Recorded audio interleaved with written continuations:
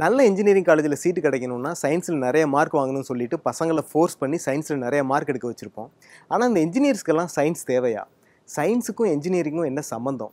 இதெல்லாம் புரிஞ்சு தான் நம்ம பசங்கள்லாம் இன்ஜினியரிங் படிச்சுட்டு இருக்காங்களா அப்படின்னு தெரிஞ்சுக்கிறதுக்காக தமிழ்நாட்டிலேயே one of the best engineering காலேஜில் போயிட்டு சயின்ஸுக்கும் இன்ஜினியரிங்க்கும் உள்ள டிஃப்ரென்ஸ் என்ன அப்படின்னு கேட்டு பார்த்தோம். அவங்க என்ன சொல்கிறாங்கன்னு பார்க்கலாம். இன் மை வியூ சயின்ஸ் என்னங்கிறது ஐ கால் இட் ஆஸ் இனோவேட்.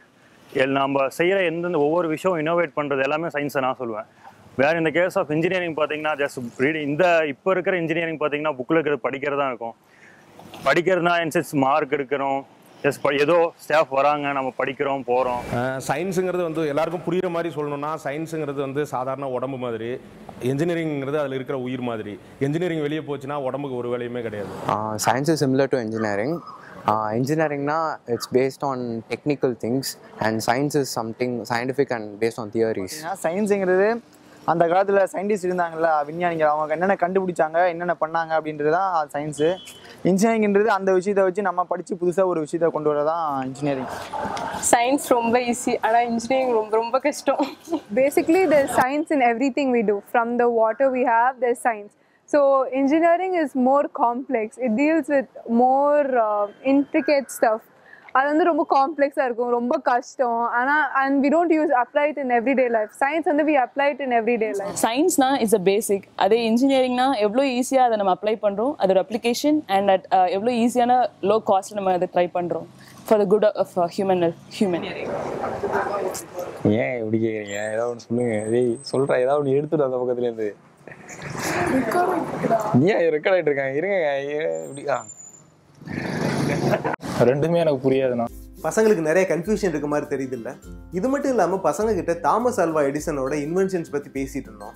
அப்போ நாங்கள் நோட் பண்ண விஷயம் என்னன்னா, ஆல்மோஸ்ட் 90% ஸ்டூடெண்ட்ஸுக்கு மேலே தாமஸ் ஆல்வா எடிசனை ஒரு சயின்டிஸ்ட்னு நினச்சிட்டு இருக்காங்க. ஜூன் 2010 ரிலீஸ் ஆன டைம் மேகசினில் த எலக்ட்ரிஃபையிங் எடிசன் அப்படின்னு தாமஸ் ஆல்வா எடிசனை பற்றி ஒரு ஆர்டிக்கல் ரிலீஸ் ஆச்சு. அந்த ஆர்டிக்கலில் மொத்தம் 25 இடத்துல சயின்ஸ் அப்படிங்கிற வார்த்தை இருந்தது. ஆனால் 4 இடத்துல மட்டும்தான் இன்ஜினியரிங் அப்படிங்கிற வார்த்தை இருந்தது. இது 2010 ஒரு சின்ன கான்ட்ரவர்சி கலப்பின matter. Thomas Alva Edison electric பல்பை கண்டுபிடிச்சாரு அப்படின்னு நம்ம படித்ததுனால என்னவோ தெரியல, தாமஸ் ஆல்வா எடிசனை நம்ம ஒரு சயின்டிஸ்ட்னே நம்பிட்டு இருக்கோம். ஆனால் அவர் ஒரு பேசிக் சயின்டிஸ்ட்னு சொல்கிறத விட he is more of an engineer. Thomas Alva Edison electric பல்பை கண்டுபிடிக்கிறதுக்கு 100 வருஷத்துக்கு முன்னாடியே மக்கள் வேறு டைப் ஆஃப் எலக்ட்ரிக் பல்பை வந்து ஸ்ட்ரீட் லைட்டாலாம் யூஸ் பண்ணிட்டு இருந்தாங்க. அதுலேருந்து ப்ராப்ளம் என்னென்னா, அந்த பல்பில் பிளாட்டினம் மாதிரி எக்ஸ்பென்சிவ் மெட்டீரியல் யூஸ் பண்ணியிருந்தாங்க. அதே மாதிரி அந்த பல்பை 1 or 2 ஹவர்ஸ்க்கு மேலே யூஸ் பண்ணதுக்கப்புறம் உள்ள மெட்டீரியல் வந்து அதிகமாக ஹீட் ஆகி மெல்ட் ஆகிடுச்சு. அதனால் மக்களால் அந்த பல்பை யூஸ் பண்ண முடியல. இந்த மாடலை தான் சாம்பிளாக எடுத்துகிட்டு Thomas Alva Edison 1000 different materials மேலே ட்ரை பண்ணி ஃபைனலாக ரொம்ப நேரம் எரியிற மாதிரியும் அதே மாதிரி மக்களுக்கு ரொம்ப சீப்பான ப்ரைஸில் கிடைக்கிற மாதிரியும் ஒரு எலக்ட்ரிக் பல்பு வந்து இன்வென்ட் பண்ணார். இதில் பாயிண்ட் என்னென்னா, சயின்ஸுங்கிறது நம்ம நேச்சுரல் வேர்ல்டில் நம்ம டெய்லி பார்க்குற விஷயங்கள், நம்மளை சுற்றி நடக்கிற விஷயங்கள்லாம் எப்படி ஒர்க் ஆகுதுன்னு அண்டர்ஸ்டாண்ட் பண்ணிக்கிறது. ஃபார் எக்ஸாம்பிள், இந்த உலகத்தில் உள்ள எல்லா ஆப்ஜெக்ட்ஸ்லேயும் வந்து எலக்ட்ரான்ஸ் இருக்குங்கிறது தான் நேச்சுரல். இப்படி தான் இந்த உலகம் படைக்கப்பட்டிருக்கு, அதான் டிசைன். இந்த மாதிரி விஷயங்களை நம்ம அண்டர்ஸ்டாண்ட் பண்ணிக்கிறதுக்கு பேர் தான் வந்து சயின்ஸ். இதே மாதிரி தான் எலக்ட்ரான்ஸ் மூவ் ஆனால் எலக்ட்ரிசிட்டி, ஒரு ஆப்ஜெக்ட் தீப்பிடிச்சு எரியணும்னா அதுக்கு ஆக்சிஜன் அவசியம். இதெல்லாம் உலகம் உருவான காலகட்டத்தில் இருந்து இருக்கிற விஷயங்கள். இந்த மாதிரி விஷயங்களை கண்டுபிடிக்கிறதுக்கு பேர் தான் சயின்டிஃபிக் டிஸ்கவரிஸ். இந்த மாதிரி விஷயங்களை கண்டுபிடிச்சிட்டு தான் சயின்டிஸ்ட்லாம் வந்து சயின்டிஃபிக் தியரிஸாக எழுதி வைப்பாங்க. இந்த இடத்துல இருந்து தான் ஒரு என்ஜினியரோட ரோல் ஸ்டார்ட் ஆகுது. அதாவது சயின்டிஸ்ட்லாம் டிஃபைன் பண்ணி வச்சிருக்க சயின்டிஃபிக் தியரிஸை யூஸ் பண்ணிட்டு ஏதாவது புதுசாக டிசைன் பண்ணுறது அல்லது இன்னோவேட் பண்ணுறது தான் வந்து என்ஜினியர்ஸோட ரெஸ்பான்சிபிலிட்டி. ஃபார் எக்ஸாம்பிள், இந்த எர்த்து உருவான காலத்தில் இருந்தே கிராவிட்டி அப்படிங்கிற விஷயம் இருக்குது. அதை தான் வந்து நியூட்டன் டிஸ்கவர் பண்ணி லா ஆஃப் கிராவிட்டி டிஃபைன் பண்ணார்.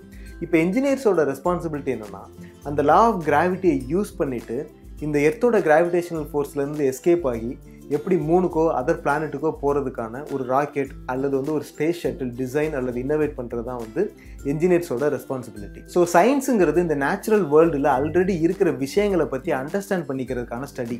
அதனால தான் சயின்ஸ்னு வர்றப்போ நம்ம வந்து மோஸ்ட்லி டிஸ்கவரிஸோடு ரிலேட் பண்ணுவோம். ஆனால் இந்த இன்ஜினியரிங்கில் ஆல்ரெடி சயின்ஸில் டிஃபைன் பண்ணப்பட்ட தியரிஸையும் மேத்தமேட்டிக்ஸையும் யூஸ் பண்ணிவிட்டு ஏதாவது டிசைன் பண்ணுறது அல்லது புதுசாக இன்னோவேட் பண்ணுறது. அதனால தான் வந்து இன்ஜினியரிங்கில் பார்த்தீங்கன்னா மோஸ்ட்லி நம்ம வந்து இன்னோவேஷனோட ரிலேட் பண்ணுவோம். தாமஸ் ஆல்வா எடிசன் கூட பார்த்தீங்கன்னா மோஸ்ட்லி சயின்ஸில் ஆல்ரெடி டிஃபைன் பண்ணப்பட்ட தியரிஸை யூஸ் பண்ணிட்டு தான் நிறைய விஷயங்களை வந்து இன்னோவேட் பண்ணார். அதனால தான் நம்ம அவர் வந்து பேசிக் சயின்டிஸ்ட்னு சொல்கிறத விட என்ஜினியர்னு சொல்கிறது தான் வந்து ஆப்டாக இருக்கும். இப்போ உங்களுக்கு சயின்ஸுக்கும் என்ஜினியரிங்கும் உள்ள பேசிக் டிஃப்ரென்ஸ் என்னன்னு புரிஞ்சிருக்குன்னு நான் நம்புகிறேன். இதே மாதிரி சயின்ஸ்லையும் இன்ஜினியரிங்கில் உள்ள இன்ட்ரெஸ்டிங் விஷயங்களை மிஸ் பண்ணாமல் பார்க்கணுன்னா மேலே இருக்க லிங்கை கிளிக் பண்ணி எங்கள் சேனலுக்கு மறந்துடாமல் சப்ஸ்கிரைப் பண்ணுங்கள். தேங்க்ஸ்.